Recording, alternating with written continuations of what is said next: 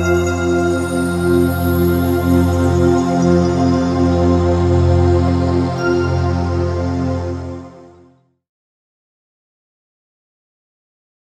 a child's developmental journey. Let's begin latency, preschool years, ages 3 to 5. Children at this age are concrete. They learn through play. They're magical, symbolic, and egocentric thinkers, not logical. They believe the world revolves around them. They cannot differentiate between being adopted and being born into a family. Don't understand that concept yet. This time is about laying the foundation of comfortability talking about adoption for everyone. So tips: be concrete and simple. Use props such as dolls, simple drawings, plenty of books. Stay relaxed and factual. Begin talking about adoption right away. Keep in mind that children usually feel good about being adopted, still have confusion and questions. So keep it short and sweet. Common questions: why was I adopted? Was I born in your tummy? Why wasn't I born in your tummy? Why didn't my first mother keep me? What does my first mother look like? Where are they? The who, what, where. So positive adoption language. In adoption, we're still trying to figure out what's the politically correct term for birth mother. Biological mother has been the medical term. Some mothers don't like that. They're a medical object to the child. Then there are those who don't like birth mother because that implies she's a breeder. I mean, there's just so many politics. You may be hearing this for the first time, but there is. So then mothers want to be called first mothers, but then adoptive or foster parents feel negated. What do I'm the second mother? Then there's the natural mother. And then what does the foster adoptive parent go? Well, what am I, the unnatural mother? So it becomes this back and forth. I like to ask kids, what would you like to call your birth mother?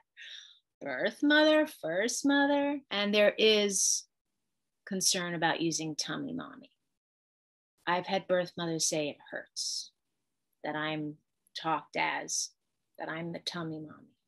For adoptive and foster and kindred families, the real parent, who's the real parent?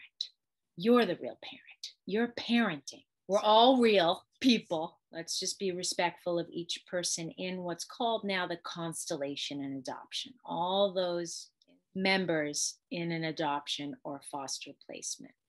So use first, birth, or biological mother to explain, and then ask the child what they would like to call their birth family.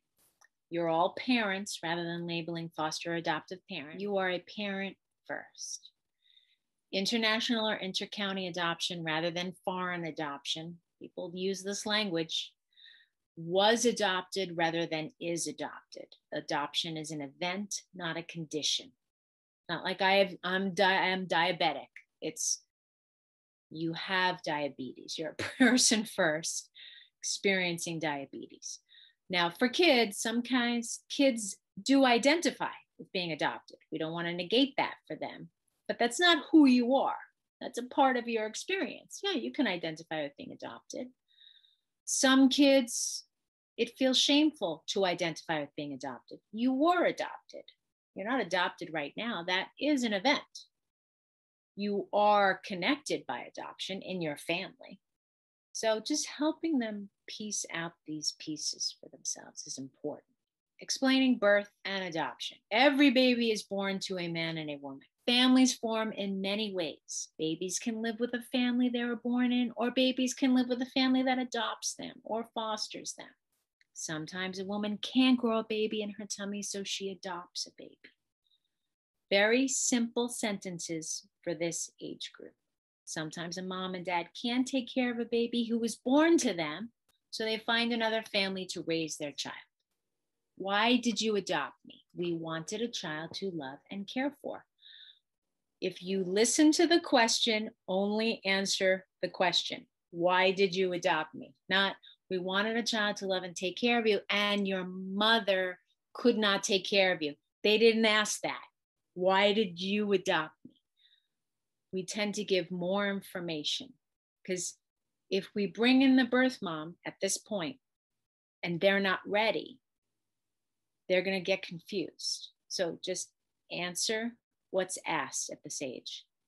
I'm very strict about this because we want to follow their lead and we want to just provide the information. Children can only handle a dose at a time. And remember, they're recycling information. Interestingly enough, I did the question box with, he was about 6. When we did all the questions, I said, "Oh, are you ready to tell us if there's 1 or 2 questions you would like an answer to?" And he started running around the room and he said, "No, I don't want any answers." We're like, wow. Like he had been holding on to all of these questions. He wasn't ready. So just because a child asks, you're not going to answer it right then. You're going to go, "Oh, this is a good question for your question, but I'm going to write that down for you. Was I born in your tummy? Your dad and mom and I couldn't make a baby, and we wanted a baby to love and take care of very much. You grew inside your birth mommy's tummy, just like all babies do. And when it was time for you to be born, you came out of your birth mommy's tummy, just like all babies do. And then we adopted you." One of my favorite books is My Belly Button that I read with kids this age. So they see how babies are born. Why didn't my first mother keep me? Sometimes a man and a woman give birth to a child. There are grown-up problems that keep them from being able to take care of any baby born on your birthday at that time, and they make a plan for adoption. There's certain phrases at that time. They couldn't take care of any baby. All babies are born the same way. So it doesn't isolate them. They don't internalize that this is only about them, and explains how many different families are formed. What does my first mother look like? If you know what she looks like, you can describe her. If not, question for the question box.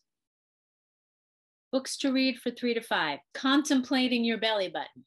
I Don't Have Your Eyes. A Mother for Choco. All babies need mommies to take care of them. Tell Me Again About the Night I Was Born. That's more about international adoption. How was I adopted? We're different. We're the same. It's okay to be different. Love You Forever. I didn't put Todd Parr's other book, We Belong Together. Through the Moon and Stars and Night Skies. The Day We Met You, Over the Moon. And these are just an assortment.